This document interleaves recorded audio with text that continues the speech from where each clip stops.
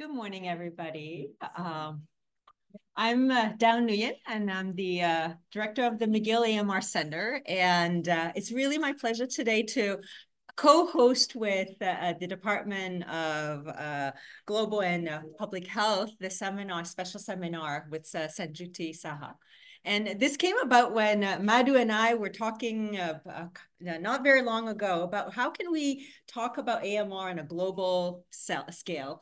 How can we talk about it more at McGill? How can we think about collaborations between the global north and the global south? And what came about was, well, let's first start having a seminar, have us our special guest here, and a panel discussion as an opportunity to really have these first discussions. And so I'd like Madhu to come here and introduce our speaker, and then following that, we'll have a panel discussion. Thank you. Thank you, Dao. The pleasure for the new Department of Global Public Health to collaborate with the AMR Center on this special event. We have people in the room as well as online. Welcome, everyone. It's a great pleasure to introduce Senjuti Saha, a friend and colleague. I've known her for many years, but this was the first time I've ever met her in person, so welcome. So she is a PhD microbiologist trained at University of Toronto, but for many years now, she's been living and working in Bangladesh, her home country. She's the director of the Child Health Research Foundation in Dhaka, which obviously, as the word implies, they do a lot of pediatric infectious diseases research. They run a very important service lab that manages diagnostic tests for thousands of children on a yearly basis.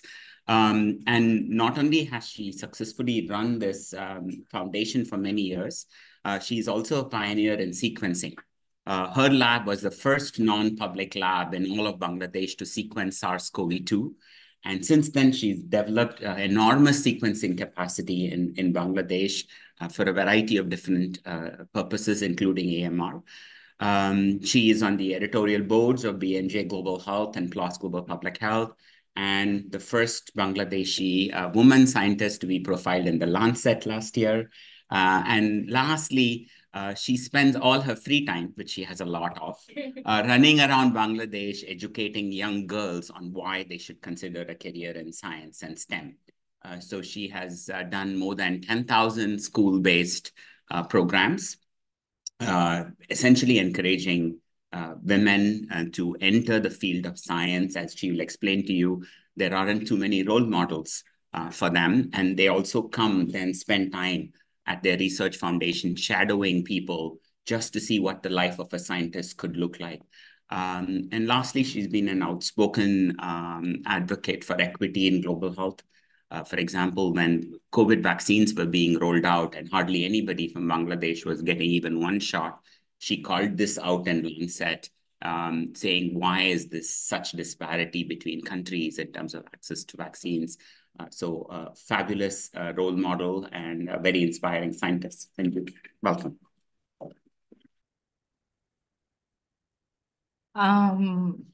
Good morning still. Yeah. I don't know, it's good evening in Bangladesh or good night in Bangladesh. It's such a pleasure to be here today. I'm super excited. As Madhu said, I spent a lot of time in Canada, in Toronto. I lived for 11 years. So coming back to Canada is always very exciting.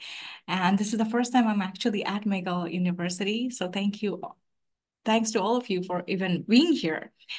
So I'm going to talk a little bit about the work on antimicrobial resistance that we are doing in Bangladesh and how we are leveraging genomics to find local solutions for local problems. Madhu has already said, I'm from Bangladesh. That's not Bangladesh. Pay attention. I know it's morning, but this is Bangladesh. That was Bhutan. Do we have anyone from Bhutan here? No, so that was Bhutan, thank God. So Bangladesh is the most awesome country ever. Obviously, I'm from there, right? We have around an area of 148,000 square kilometer, a population of 170 million. I see many Bangladeshis there. We have an overall density of almost 1,200 per square kilometer. Let's compare that to Canada. Canada is a little bigger, 9 million square kilometers. Population, a little smaller, right? 40 million people instead of 170, and density is about 4 per square kilometer. Not a very big difference, but let's look at the city I come from, Dhaka. The population density of Dhaka is 38,000 per square kilometer. We are cozy. You know, we love each other a lot. We know everybody knows everybody. So Bangladesh is indeed one of the most awesome countries, if not the most awesome countries, because we are pro-vaccine. Throughout the country, no matter where we go in Bangladesh, we see vaccine coverage of over 90%, actually in most places more than 95%. And if you just talk about MDG, we were one of the first countries to reach, you know, all health-related MDGs way before our deadline, ahead of schedule, and our Prime Minister even won awards for that.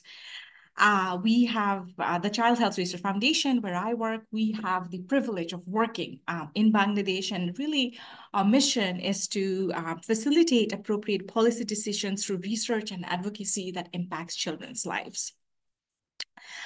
We've been working in Bangladesh since the 1980s, and our headquarters is located in Dhaka, which is the capital city, and with the high population density. And from the headquarters, we coordinate a surveillance site in 4 different hospitals shown over here. This includes the 2 largest pediatric hospitals of the country, Bangladesh Shishu Hospital and Dr. MR Khan Shishu Hospital. In addition to that, we also work in Kumudini Hospital and Chittagong Hospital, and all of these hospitals, we run the diagnostic facilities.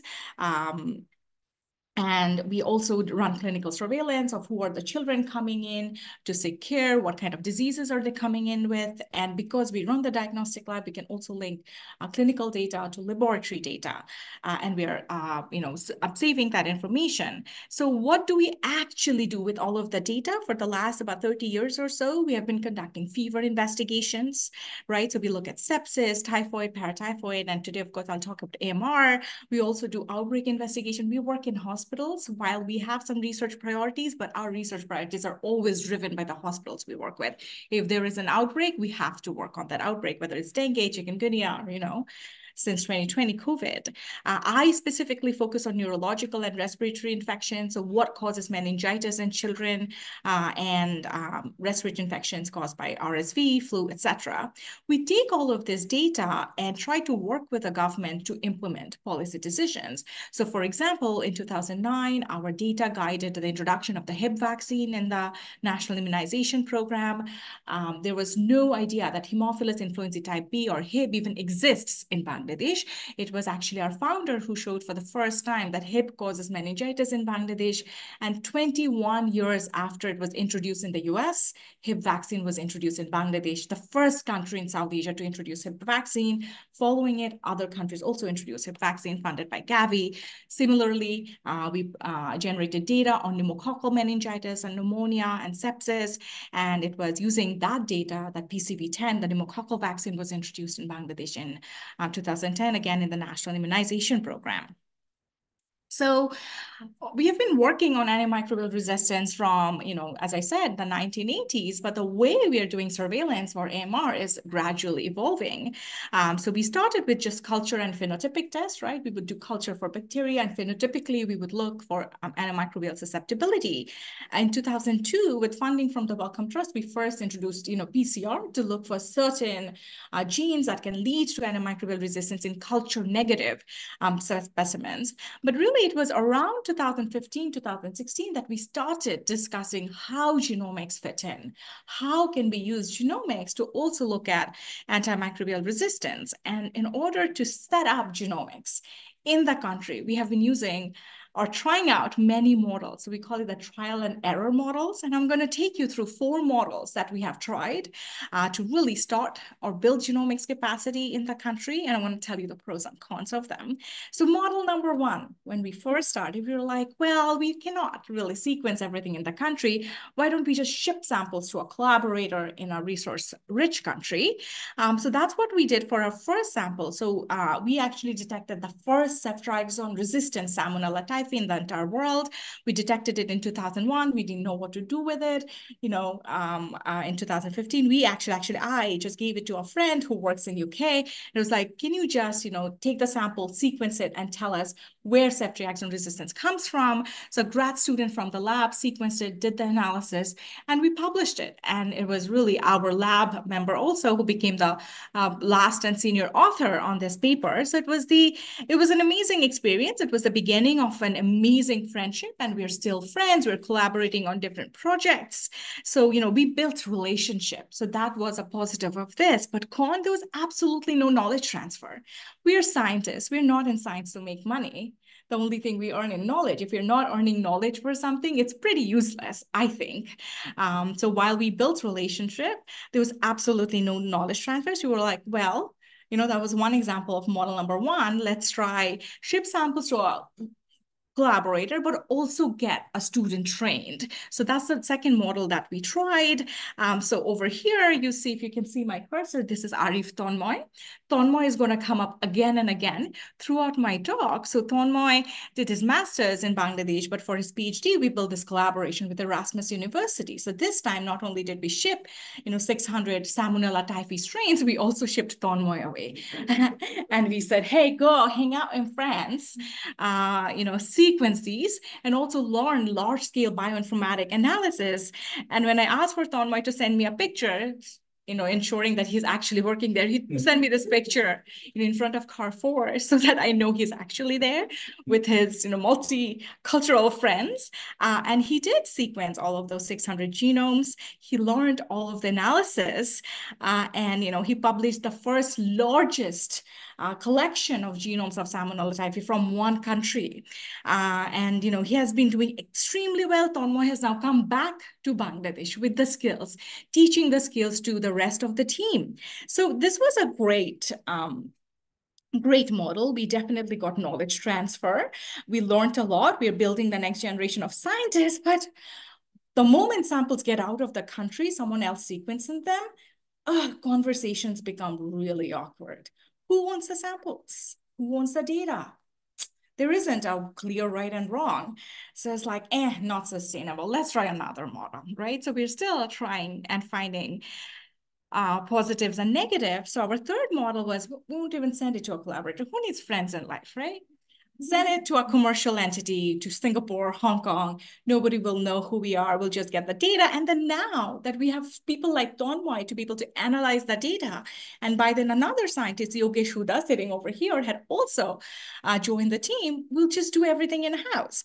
And this was super exciting. So, I have been giving you examples of Salmonella typhi, so I'll continue with that. Salmonella typhi causes typhoid. And the surveillance that we have been doing in all of these hospitals, we suddenly saw emergence of azithromycin resistance in Salmonella typhi. Azithromycin resistance is very, very uncommon in Salmonella typhi. So this is kind of the numbers of Salmonella resistance we were seeing of the thousands and thousands of bacteria Salmonella typhi were testing. From 2013, we started seeing that azithromycin resistance is gradually going up. But the problem was there's absolutely nothing known about how Salmonella typhi becomes resistant to azithromycin. So we were very curious. We're like, this is our time. We have to sequence it and figure out how Salmonella typhi become resistant. So we shipped 12 azithromycin resistant strains to a commercial entity in Hong Kong. We got them sequenced. We started analyzing locally, and lo and behold, there was nothing in the genome that matched any known molecular mechanism of azithromycin resistance. So we actually discovered a mutation in an efflux pump that showed that a mutation in this efflux pump called ACRB can actually lead to azithromycin resistance in Salmonella typhi.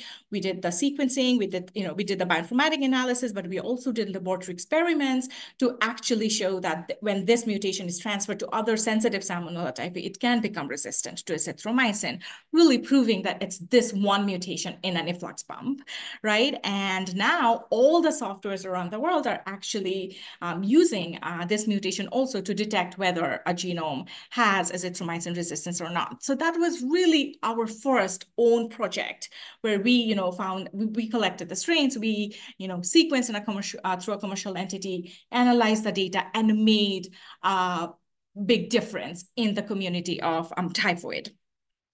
Moving on, we also realize not everybody has the ability to, of course, sequence Salmonella typhi because it's a disease that's endemic in low and middle income countries. Not everybody has a sequencer. So we also designed basically a $1 conventional PCR through which anybody can do conventional PCR and see whether it has the mutation or not. And it's already being used by different groups, in Pakistan, India, etc. So that was model number 3, worked out really well. We have our independence, right? There were no awkward conversations. We paid the money, the data were transferred. However, again, not sustainable because we have to ship the samples out of the country. We have newer and newer shipment rules, does not depend completely on us. And what happens when there is a pandemic? Right? What happens? Where do you ship your unknown idiopathic respiratory samples to? That brings me to model number 4, sequence locally, analyze locally. So in 2018, I moved to Bangladesh in 2016. I've been begging, well, no, writing grants to get our own sequencing machine. And finally, I got a grant in 2018 from the Gates Foundation, supported by Chance Zuckerberg BioHub, an initiative in San Francisco to actually get our own first sequencer. So pictured over here, it's a very, very small machine called a global sequencer, very cheap, like $20,000, $25,000. And the moment, because I went to San Francisco, I trained over there, came back to Bangladesh to use the machine. And it was like so much fun because suddenly we had this technology at our fingertips that we didn't even read about in textbooks, right, in Bangladesh. So, and it was at the hands of the young scientists at the front lines of public health. So really, we were empowered, we were educated, we were engaged, and this is a picture. Even now, I'll show you more sequencing work, but even now, every time we do a sequencing run, we see the same excitement, right? Because this is something we're doing on our samples on site. We'll be analyzing our data. In less than 2 years of getting that small sequencing machine, we did a lot. We sequenced pneumococcus, we sequenced dengue, first dengue sequence, for our first RSV sequence. We did clinical idiopathic samples, CSF samples, and we sequenced also the first SARS-CoV-2 in Bangladesh. So very, very productive 2 years in a $20,000 machine. So in 2020, we graduated. Our donors were very impressed. They were like, man, you can actually do sequencing in Bangladesh. So let's, fund you for the next machine. So then we got a NextSeq 2000. So our next machine was a NextSeq 2000 pictured over here.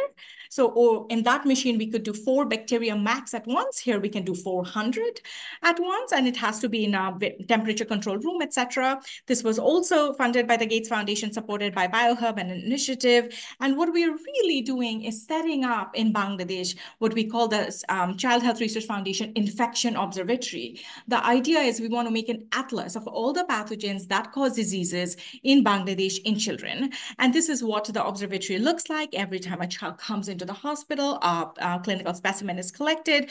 We do a culture. If the culture is positive for a bacteria, it immediately goes through whole genome sequencing. If it is, PCR positive virus, then it goes through viral whole genome sequencing. If it is idiopathic, then we cherry pick samples to do metagenomic sequencing, which I'll not talk about today, to find what are the pathogens that we are missing just by doing regular diagnostics. And they go through this entire pipeline that we have now set up, from quality, from library prep to quality control, all the way to analysis. We now also have our own bioinformatics pipeline for everything that we do, and a team of data scientists.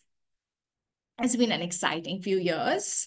I told you Tonmoy is back. Tonmoy has been extremely productive, sequencing and also producing babies. This is his son. So Tonmoy has come back. And his son often now comes in to press start on our sequencing machine. We're building scientists, as you can see. We have already sequenced over 6,000 bacteria, viruses, etc. We are starting to publish our manuscripts. We were the first in the world to show that a virus like chikungunya virus, which we always thought only causes bloodstream infection, actually in children cross the blood-brain barrier and cause meningitis. We have sequenced hundreds and hundreds of Salmonella paratyphi A, and we developed a software called Paratype to genotype Salmonella paratyphi A and also detect antibiotic antimicrobial resistance. So it's a very easy to use tool. It's freely available. Anybody can upload their genomes and get the genotype and antimicrobial resistance patterns of paratype. This was our first, I show a screenshot of this because when I went to Bangladesh, I was like, we can never publish in journals like Nature Communications, but we did. And it's the first genotyping software that was developed by an LMIC. So we're very, very proud of that. But for the remaining minutes that I have for the rest of my talk, I'll not be talking about Salmonella anymore. I'm going to switch gears and I'm going to talk about Klebsiella. And I'm going to talk about the problem of antimicrobial resistance in Klebsiella. So now we are in model 4. Remember, we are sequencing our own bacteria and we are analyzing them ourselves. We are answering the questions of our own problems.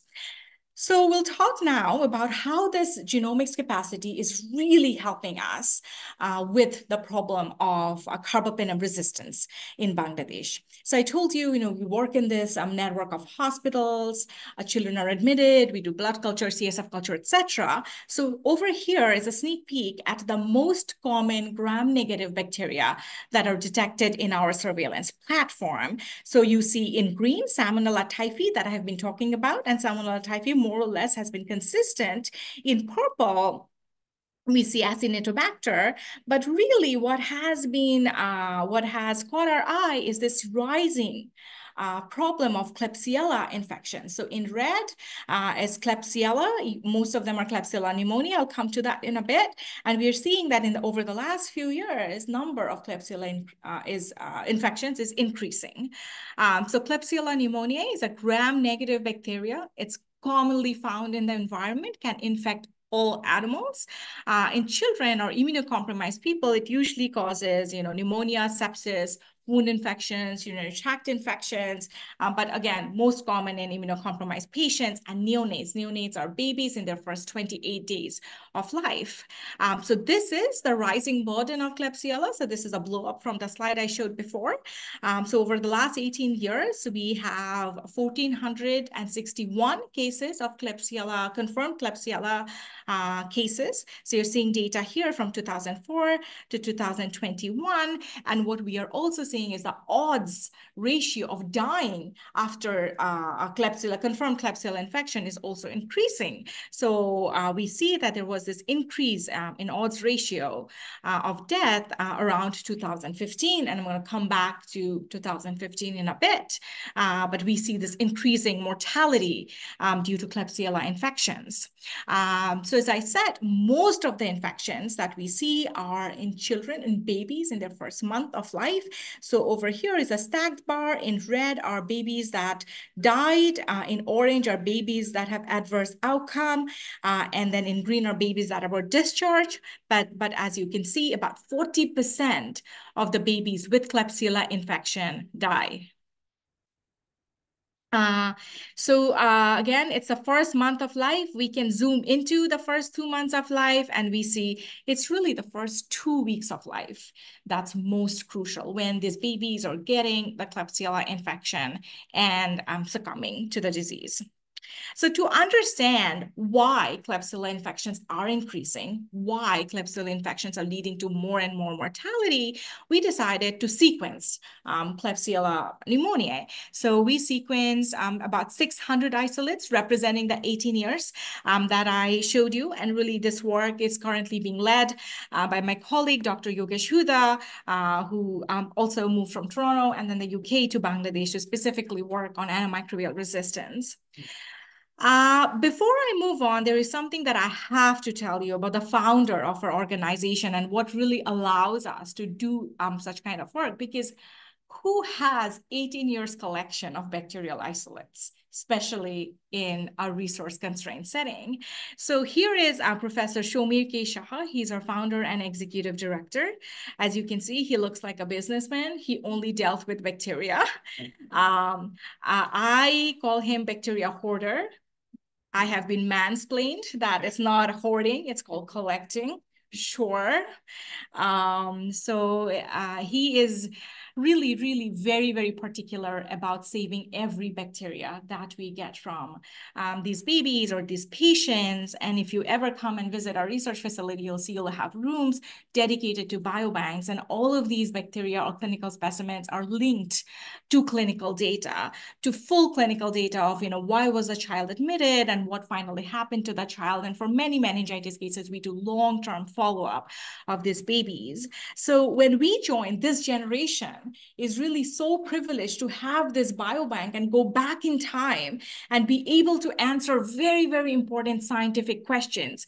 We are blown how he even had that vision in the 90s and 80s of actually starting a biobank when biobank wasn't even a thing. So we feel very, very privileged. In addition to bacteria, we also save viruses, clinical specimens, pleural fluids, CSF, etc. So, we went back to our -80 and we sequenced about 40% of all the Klebsiella cases. So over here, you're seeing, they were randomly selected. So we have no biases, but they were all from babies under the age of 2 months. We sequenced them and then we analyzed them. So this is a phylogenetic tree. Many of you have seen phylogenetic trees, I am sure. It's basically a very pretty tree. And the only reason I'm showing you the trees to show that we can make trees. I mean, it's so hard to read these trees. They're pretty colors, pretty circles. I'm just going to go back to bar chart. Much easier to read, and I'm showing you the exactly same information. So over here, what we see is that when we sequenced all of these 600 Klebsiella pneumoniae, we find that the types of Klebsiella pneumonia are constantly changing. We had all of these hypotheses that perhaps these are hospital outbreaks. So one clone of Klebsiella is causing all the infections in each of these hospitals, but that's absolutely not right. A lot of these babies are coming from the community with the infections, and the strains are very, very different. And also we see that there is this dance of different sequence types of Klebsiella, which of course makes it very, very complicated to study, to prevent, to eradicate, etc. So in 2021, for example, I'm trying to look for my cursor. In 2021, for example, these were the most common sequence types, right? We see ST11 at the bottom, we see ST147, ST16, etc. However, the 2 years before that, ST11 was the most common sequence type. But it changed in 2021. And you can imagine this really, really affects the way we think of intervention, the way we think of vaccines in the future when strains are changing so much. When we look at through the genomic studies, we were also able to take a deeper look at the antimicrobial resistance of Klebsiella pneumoniae. So what I'm showing you here is, again, a bar chart with temporal data on increasing antimicrobial resistance. And they are in Klebsiella, basically the way we look at antimicrobial resistance is giving them numbers, which is generated by this software called Collaborate, developed by Kat Holt. So 0 or light pink means, no beta-lactam or colistin resistance. Darker pink means resistance to ceftriaxone. Blue is resistance to ceftriaxone and carbapenem. And then black or 3 is basically resistance to everything and colistin. And what you see is that this increasing resistance to carbapenem in all the isolates that we were detecting in different hospitals. And pretty much around the same time when we saw mortality go up is when pretty much all our isolates started becoming carbapenem resistant. So there's a association between, the sudden switch to carbapenem resistance and sudden increase in mortality in the hospitals. That's what we were seeing. Very similarly, when we look at, score versus mortality, we see carbapenem resistant strains are what leads to most death, highest proportion of death in these cases. And all the 4 cases that were colistin resistant had also died. So this shows some correlation between antimicrobial resistance and death, but of course, it's multifactorial. There must be other. Now we have done a lot more analysis to show while we know that antimicrobial resistance leads to increased mortality, there are also other virulence factors that are also changing in these strains, leading to mortality. We also see that, it's not one type of carbapenem resistance. So these genes that lead to carbapenem resistance, the mutations have been acquired at different times from different different strains. There are multiple underlying factors of this carbapenem resistance, again, showing, these are not just clonal outbreaks. It's an overall increase in disease in Klebsiella. So disease in neonates. So to prevent Klebsiella infections, because it's not only a problem of Bangladesh, it's a problem of many countries in the South. So in Africa and India and Pakistan, we are seeing very similar trends, rising Klebsiella infections, and new interventions are being designed. So Gates Foundation over the last few years have invested very heavily on trying to figure out how do we prevent Klebsiella infections? Is it even possible to make a vaccine? And so we are one of the countries that is contributing a lot to the design of vaccines against Klebsiella. So Klebsiella has an outer capsule and it has an O antigen under the capsule. And the idea is if we were able to design vaccines targeting either the capsule or the O antigen, but in order to develop vaccines like that, you need multi-year data. So data from the last 10, 20 years, because the capsule switches so frequently. And you also want data, that's representative of the world and not just a couple of countries. For example, when the pneumococcal vaccine was first made, PCV7, that all the serotypes that were included in PCV7 were global north serotypes. And gradually, as more and more data came from the global south, different serotypes were being added, and now there's PCV10, 24, and there's more global south serotypes being added. So very similarly, in Klebsiella, when the vaccines are being designed, we definitely want it to be as representative as possible. So we looked at the diversity of O antigen and K antigen, and we see that for O antigen, if we took the top 10 O antigen and made a vaccine against that, that would protect against 92% of the strains in Bangladesh.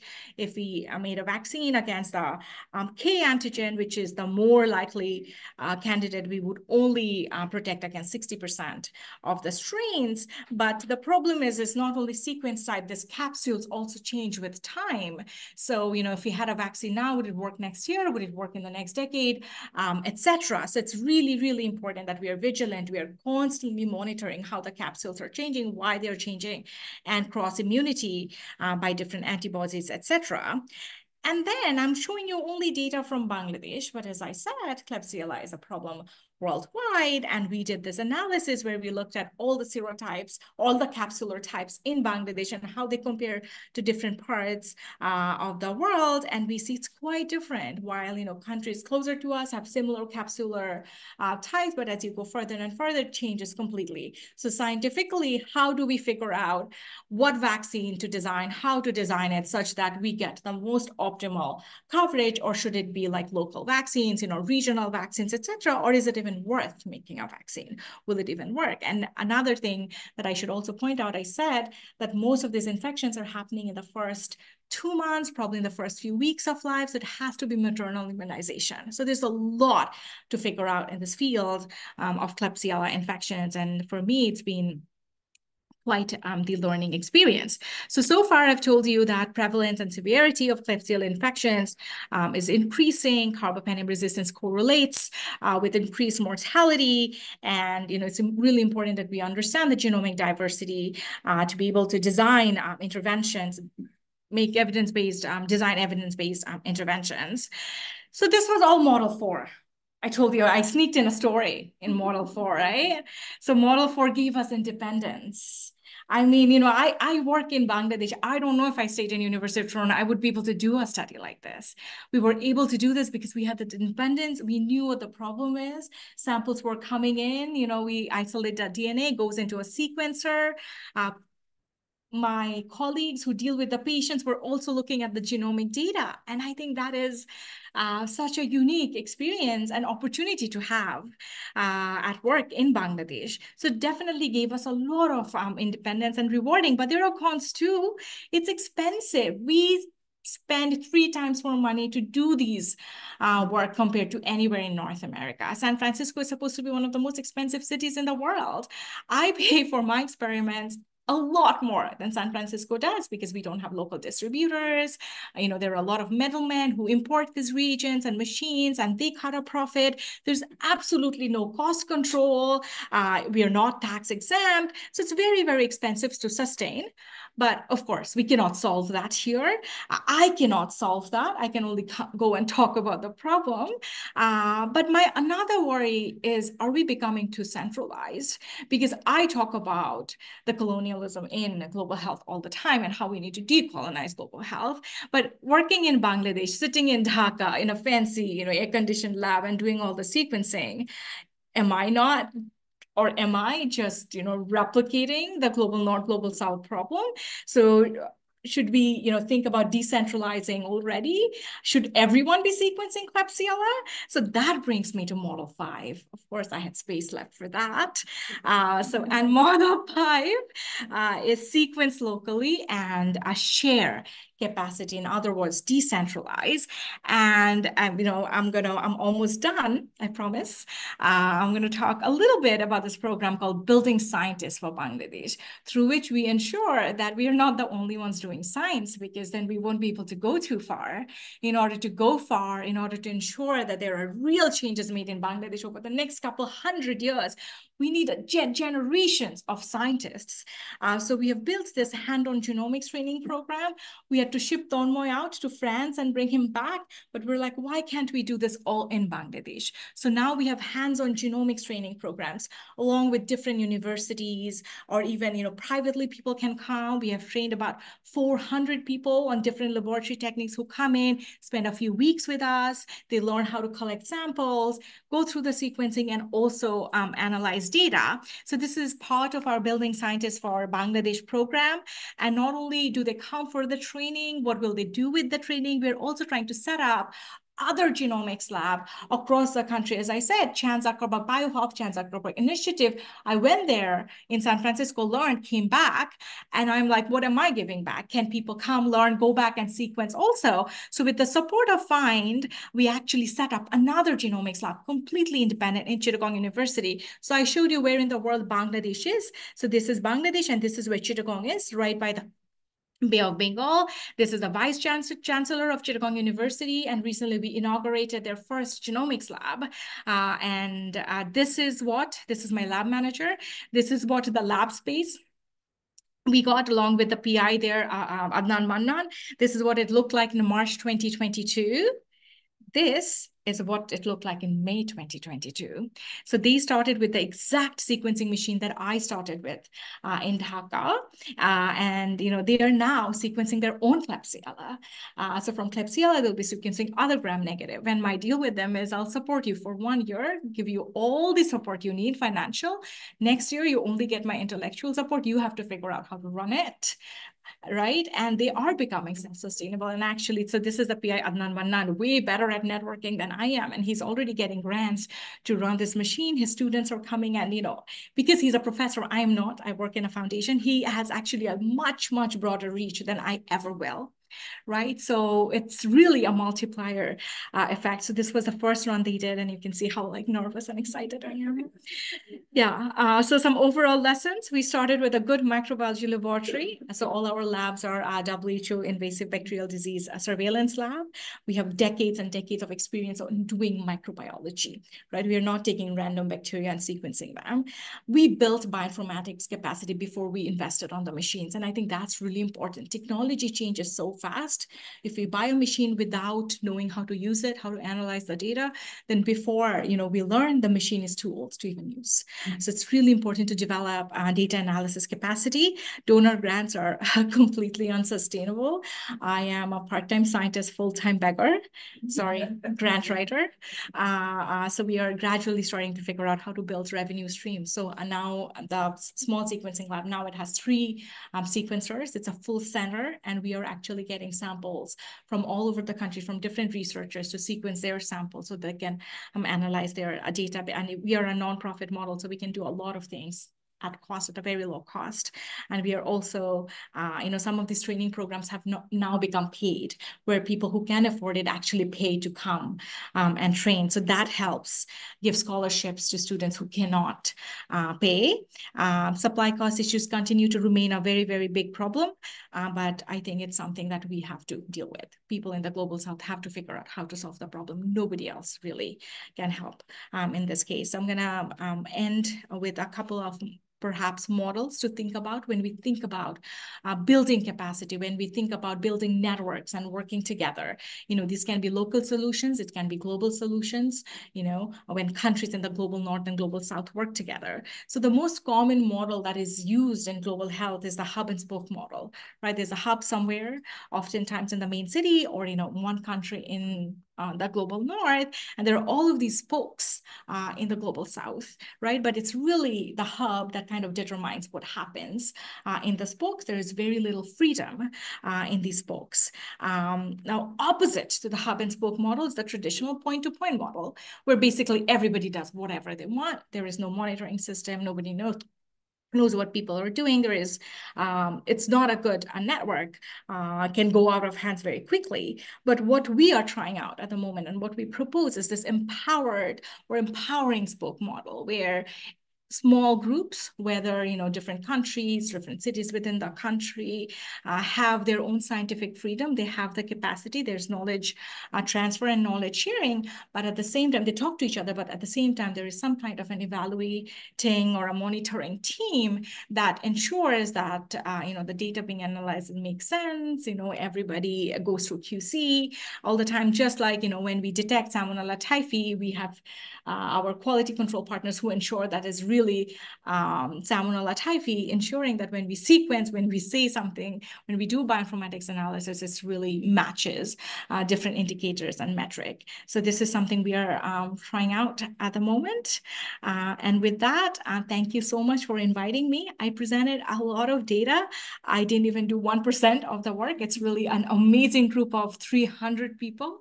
With a median age of 33, who does all of this amazing work across the country, and our friends across the world who have been supporting us. So thank you.